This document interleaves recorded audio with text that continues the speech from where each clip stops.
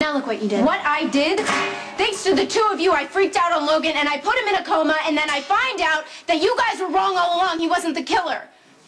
We didn't do anything. Spinelli was just trying to protect your fairness, which I have to say is a name that doesn't exactly translate at this moment. You said that you had proof. Okay, look, Spinelli. I understand your anger and remorse, but the wounded blonde was right. I only chose to share. May I reemphasize our circumstantial evidence against the Krabby Commando. And knowing Spinelli and his blind, unrequited waste of affection for you, he probably told you about Logan hoping you'd have the brains enough to stay away from him. Because you were so sure that he was guilty. It wasn't us. It was you. And if you didn't lead on every guy that came into your life, Lulu, you wouldn't have to beat him off with a stick eventually, or in this case, a wrench. Better off than the guys that you date that wind up drug addicts or dead. Oh. Get out of me! Logan is in a coma!